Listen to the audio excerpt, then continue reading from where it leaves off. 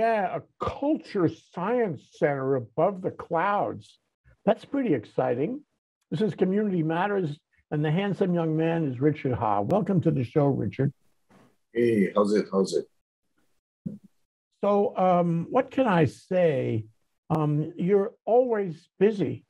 You were busy in Hamakua Farms, and you were a public, a public person who discussed exactly the issues, especially the energy issues on the farm. And then we spoke not too long ago about geothermal, and you were passionate about geothermal. And now it's something else. It's like, Richard is always doing something. You are a community person. You are, committed to causes. And I'm sure this is not the last one. But let's talk about this one. This is the Culture Science Center above the clouds. And I will, let's just assume for a moment that when we say above the clouds, we mean high atop Mauna Loa. Am I right about that?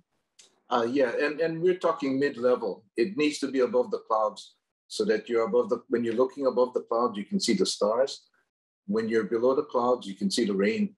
Okay. That's now, why. You've been thinking about this for some time because you wrote to me about it a couple of weeks ago. And then there was an article in I guess a journal was it Germany? And you learned, oh no, it was on the mainland, yeah? From a woman. And she gave you an idea. She confirmed your idea, right? Can you talk about that article? We ran across this PDF, and it just happened last week, where we were trying to look for a duplication of a hardcover 120-page study. It was a master's thesis by this lady that came to Hawaii and did her master's thesis on essentially what we see as a culture center above the clouds. So I was trying to get it duplicated because this is in hard copy. Took it down to my friend Nimmer Tamimi's office and had asked him to do it. And his the lady that was going to do it was she was really smart. She just Googled it and up popped the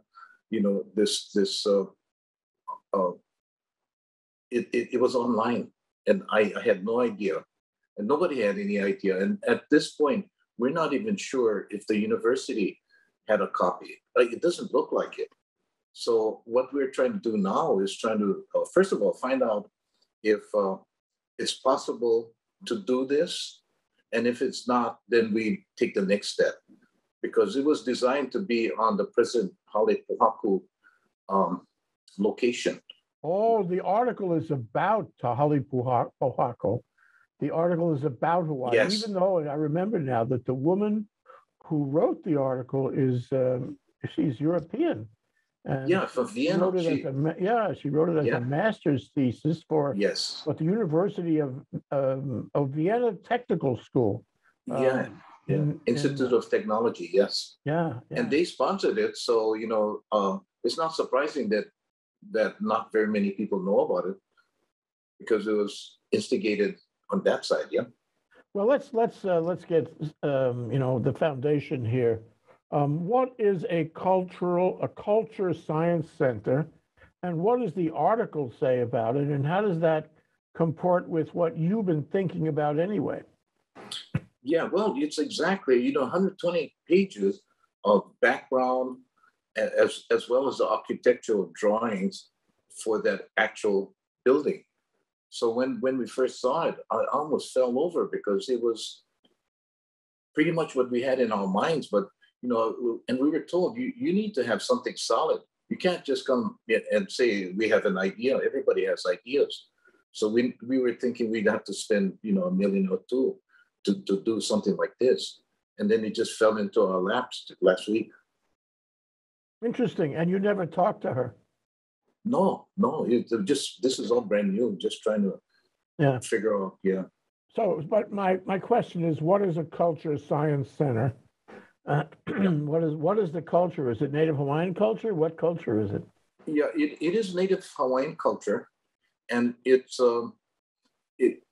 it's meant to bring together Hawaiian culture and science. But so that's what it's meant to do. But our what we want to do is use it to further Kiki education, like elementary school. So what we would like to do is build this center and have kids go out from elementary school, all of the elementary schools on the Big Island, every single student, and get them to look through, small telescopes and see the stars. And if they get inspired, maybe they want to become an astronomy. Uh, So the science you're talking about is astronomy. yeah, and the reason for it is because when you're out there, that's what you see is the stars, yeah. And the thing about it is that resource is free. All you got to have is eyeballs, and so you can look up and spend as much time as you want there. But if you inspire the kids and they have to, and they want to pursue that idea because they're inspired, what will happen is they'll have to go into math, and that math is what kids need for future generations. That's the skills they need. Because our basic idea is what can we do to keep Hawaiian kids from leaving Hawaii to find jobs on the mainland. So we would rather keep them here. Yeah. So that's really the objective. Okay, so the question, I suppose, is even before we get to permits and money, which is going to be critical, is there an appetite for this? Because I think it's kind of in conflict on the Big Island among the Native Hawaiian community as to whether we should have astronomy at all. Yeah, but if you start to ask yourself the question, what do we want to leave for future generations? And if you ask yourself that question, then everybody starts to focus on the same thing. What one generation from now is 25 years from now. What do we want to do, our generation? What do we want to do to position themselves to be in a better position? So we're not we're all on the same side. It may seem like we're not, but we are all on the same side because we're not talking about building more telescopes. We're talking about building a facility to respect the Hawaiian culture, to teach kids, and then you do all the other things that's necessary. You make sure that it's sustainable, so you got to charge so much money. And if you make money at it, then you can put it into a fund to support Kiki education. Yeah. Mm-hmm. So that's the main objective. Okay, but let me ask you. I mean, do you support the telescopes? For example, the 30-meter telescope on Mauna Kea. Are you pro or con on that issue? Oh, I'm a supporter of the 30-meter telescope. But I don't think right now the discussion really is about the 30-meter telescope. They've done everything that they need to do. They follow the law and stuff like that. I don't think it's that at all. It's more about respect and those kinds of things. Mm-hmm. So what I'm basically saying, hey, you know what? Why don't we do a culture center above the clouds? And from there, we can share with the rest of the world what Hawaiians knew for 1,000 years.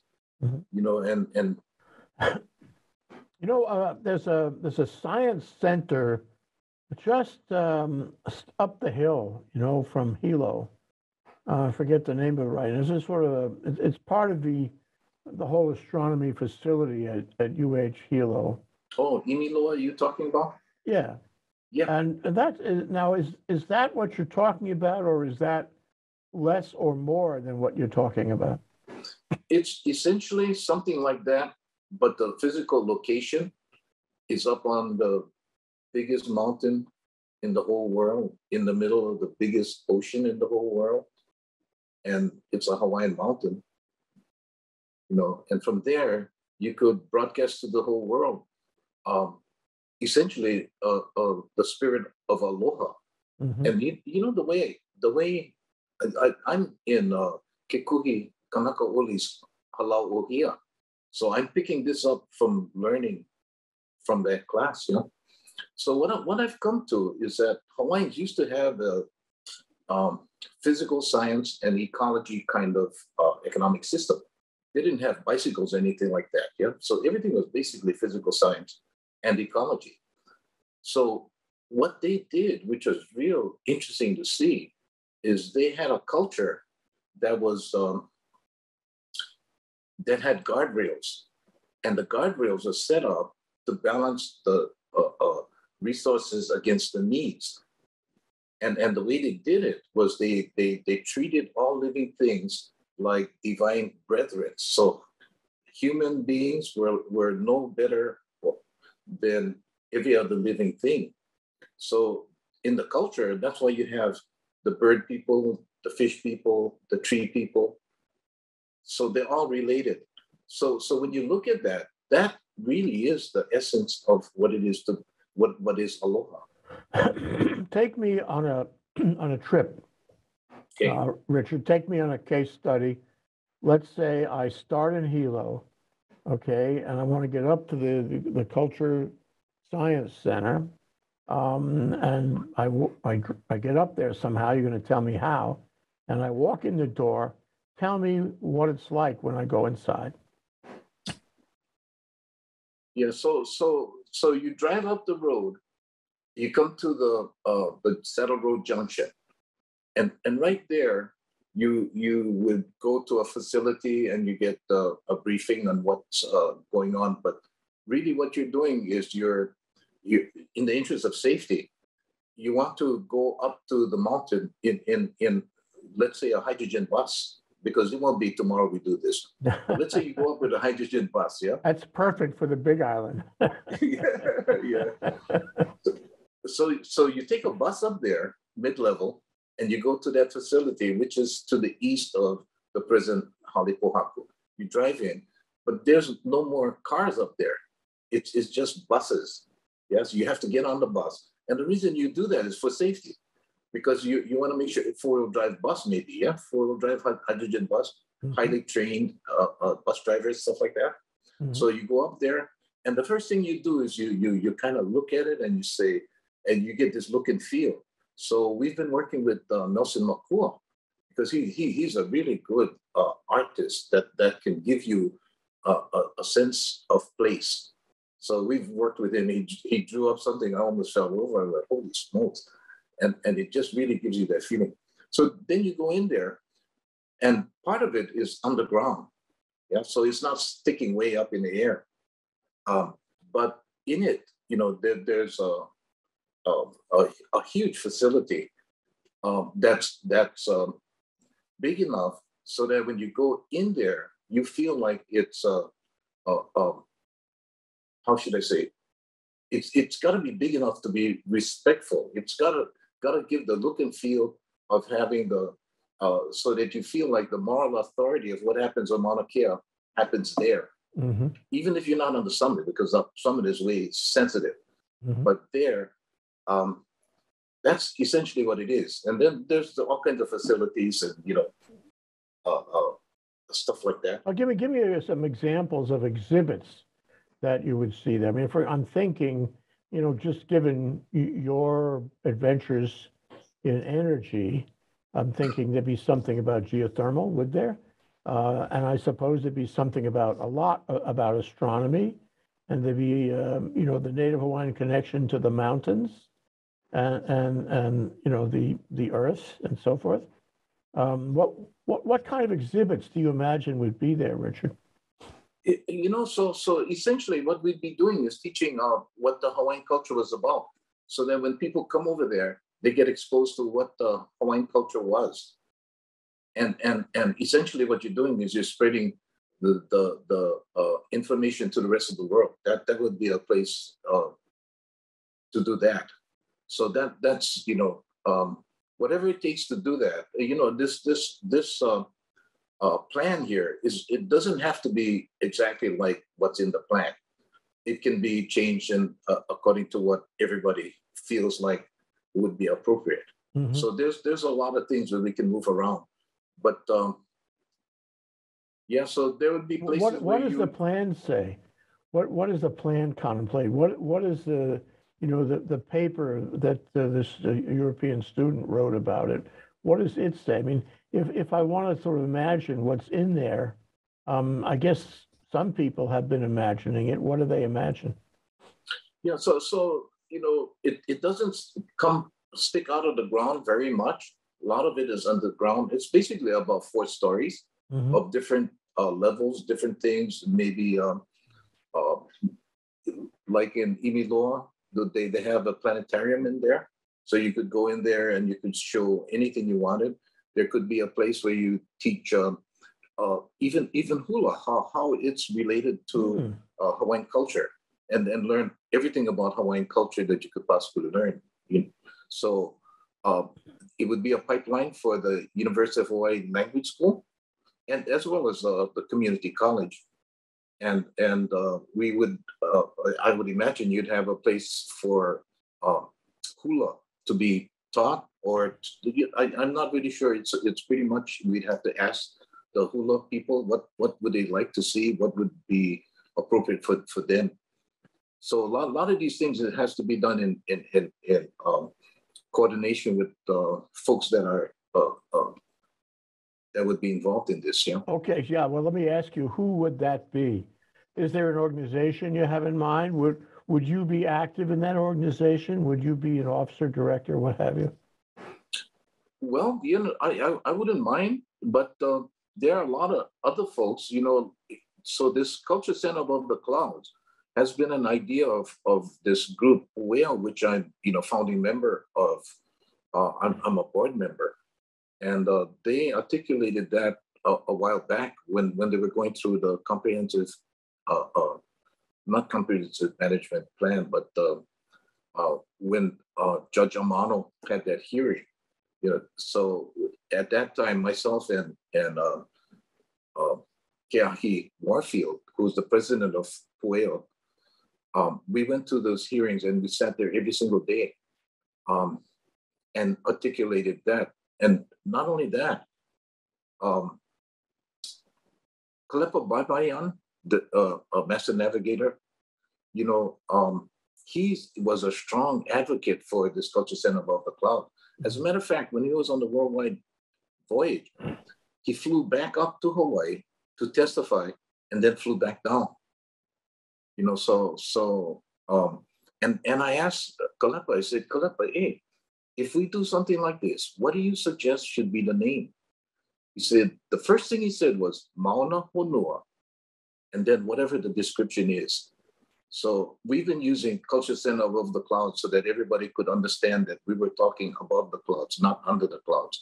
But it didn't have to be that. All it needed to be is a description that everybody agree on. So I'm sure it would have to have culture in it. But that's what he suggested, Mauna Honua. And the reason, What does that mean, Richard? Mauna it means mountain, yeah. But yeah, what does Honua mean? it's a that's what and because he's a navigator, Hmm. the navigators look at Mauna Kea as this big. Um, I don't know how to describe it, but that's how he, as a navigator, looks at Mauna Kea, Mauna Honua. Like it's like a it's it, it It's a I special don't. mountain, a special cultural. Yeah, So for, I for take for it, his perspective. Yeah. have you cited this? I mean, do you have a hypothetical site where it would go? You talked about the Saddle Road and Pohakaloa. Would this Yep. be on the Mauna Kea side of the Saddle Road or the Mauna Loa side of the Saddle Road? It's on the Mauna Kea side. You would drive up all the way up to Hale Pohaku, and it's to the left. So it's You have a across the road. specific site in mind. Yeah. So we've been on the site. We've looked around. It's about a quarter of a mile to the west. So when you're there, in the evening, afternoon, you're looking at the sunset, Oh, but then you can't see it from Saddle Road. So it's not intrusive like that. hmm So, Richard, it's something I always wondered about. I mean, to me, I see both of those mountains as glorious features in the Hawaii landscape. But I see them equally glorious. I get the feeling, though, that Mauna Kea may have more relevance than Mauna Loa. To me, they are equally relevant. But what about the local culture on this? Is one more sacred than the other? I don't know that. The main thing I know is that Mauna Kea has been dormant for 4,000 years or so, whereas Mauna Loa is active. Mm. Oh, true fact. Okay. So so we now have a handle on who might be involved. Where would the money come from? What community would support this? I mean, do you expect the Native Hawaiian community in the Big Island, and for that matter, around the state, to support this politically and economically? Do you expect the legislature would fund it? You mentioned before that there'd be maybe some kind of admission to go in. What's the economics? Well, we don't know what it will cost. We just got the design last week, but just the back of the envelope estimation was that it would cost around 33 million. So we've already talked to this group from Korea, and we they wanted to come and talk to us, and they gave us a presentation, and then they wanted to give another presentation because they didn't feel like they got their message across really well. Because we're not in Korea, we don't know how well they're known. I mean, they're extremely high level. Everybody knows who they are, except when you come to Hawaii, we didn't know. So they asked us for another presentation, and we agreed. But I told them, so let's to save you folks some time. This is what our ask is. If you want to do this, what our requirement is we'd like to have 22 million for exploration, geothermal exploration on the island. And we'd like to have a culture center above the clouds, and that would cost 33 million. And then they signed they agreed, and we signed a letter of intent in the mayor's office.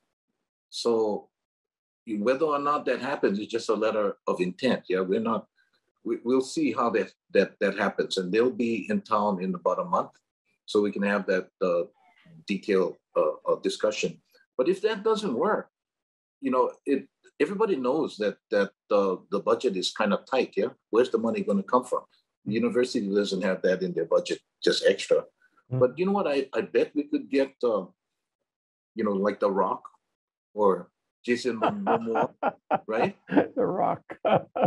Yeah, I mean, that kind of money. He's not going to be good for 50 million, though, actually, Richard. Maybe, well, it's 30 something million. I'm pretty sure we can get the money privately because, anyway, that's our thought. Yeah. If not, we'll just have to try whatever we can. Yeah. Well, so you mentioned the university and whether or not it can participate in the funding, which I imagine it can't. It's under fiscal stress these days, and I think the legislature is actually cutting its budget. But the question is, would the university be part of this? Would the university, which has enormous educational resources, would they be involved in the teaching and the study, in the cultural aspect? The content that you deliver at the cultural center. Would the university be involved? Oh yeah, absolutely. And that's the pipeline from the Hawaiian Language School. Yeah, so it's a direct. Yeah, absolutely. And the other thing you mentioned that I'd like to follow up on is geothermal, because you and I have talked about geothermal a number of times in the past, and I know you support it, and as I do. And I wonder what role geothermal, or for that matter, Richard, renewable energy would play. because you have been passionately dedicated to renewable energy for as long as I know you. And don't you think this cultural center would operate on renewable energy and or geothermal as one example of renewable energy, just to demonstrate to the people who come that Hawaii is replete with energy resources? Yeah, yeah. Yeah, I think it's related, because what we're really looking for is with the energy from geothermal as well as Culture Center above the clouds, we're looking to make a better life for future generations. So 25, let's say a child is born today. 25 years will be 2046. It's 1 year after we're supposed to be 100% renewable. Yeah. Yeah. But we have a choice right now. Okay, so let's take a solar, industrial solar project that has a 25-year lifespan. So the kid now is 25 years old. That solar array that was built is 25 years old. So now that needs to come down and be replaced. That's about the life. So in that instance, you would have to replace it by bidding for the rare earth metals, minerals. So will the price be higher or lower? I'm pretty convinced that it'll be higher.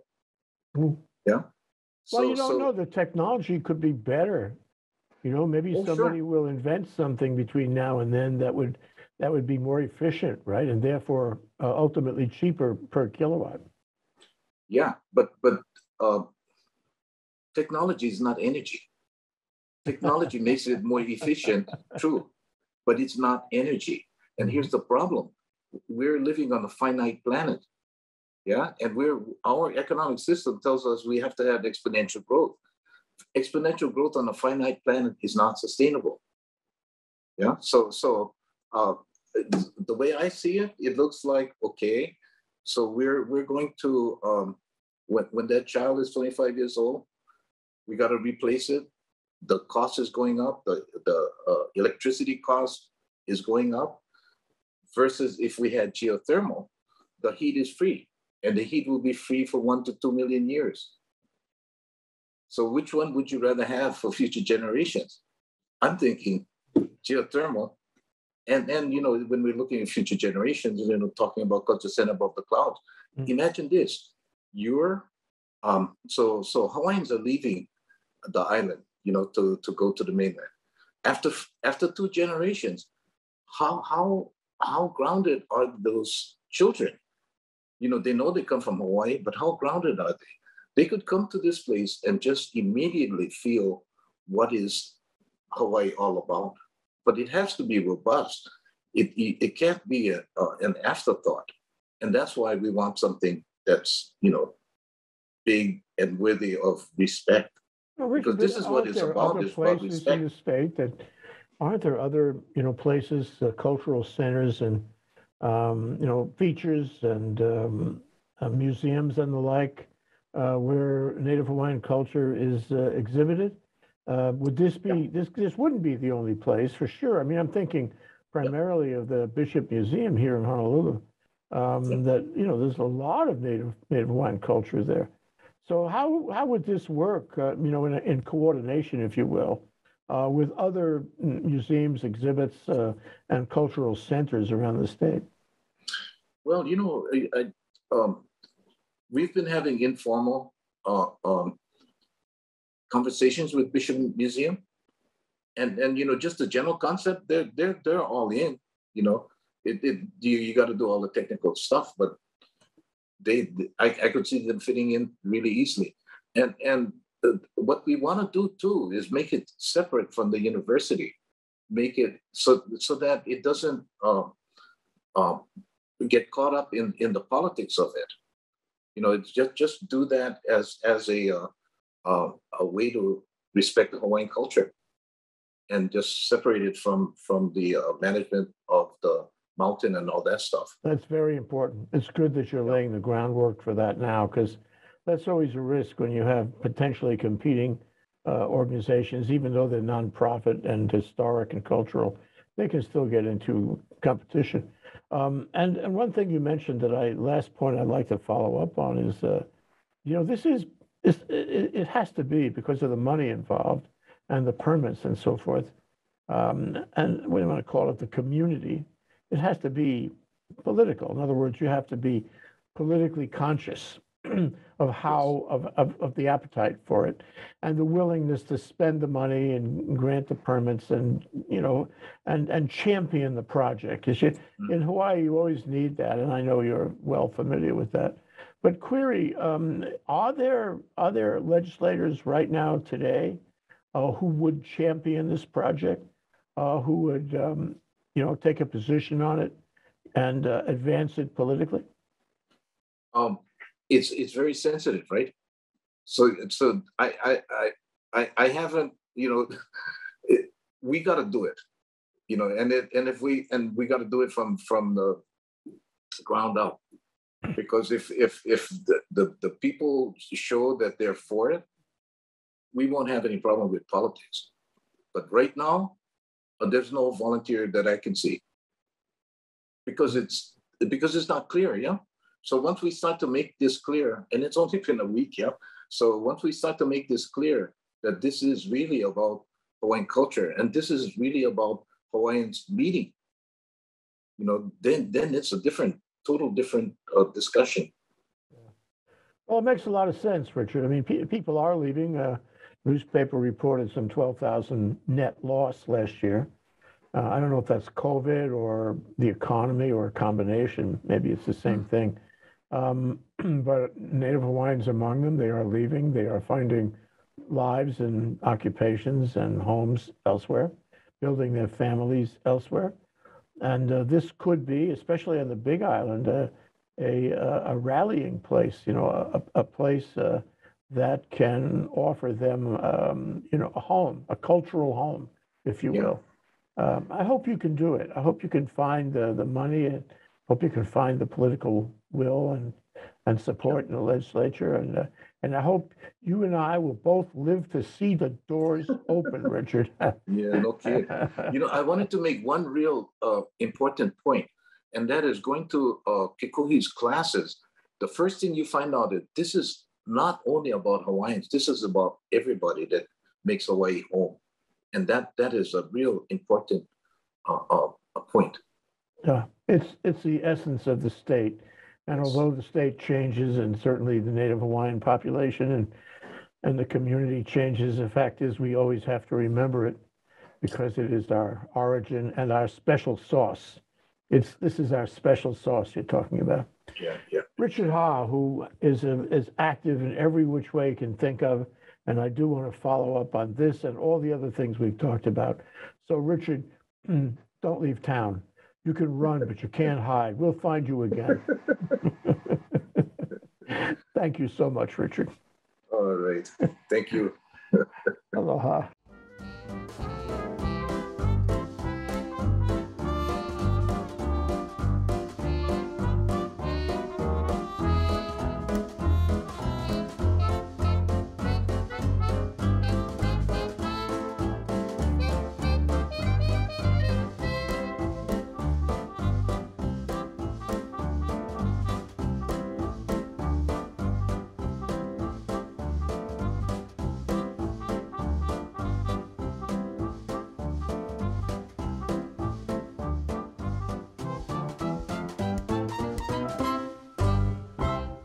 Thank you so much for watching ThinkTech Hawaii.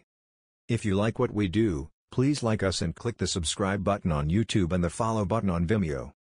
You can also follow us on Facebook, Instagram, Twitter, and LinkedIn, and donate to us at thinktechhawaii.com. Mahalo.